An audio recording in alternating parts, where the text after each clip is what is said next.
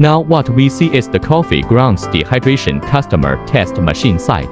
The screw press dehydrator is widely used in the solid-liquid separation of various materials such as polymeric polymer materials, plastic slag, sewage treatment, grape slag, pulp, wood chips, and traditional Chinese medicine slag. The screw press dehydrator is a device that uses physical extrusion to dehydrate materials.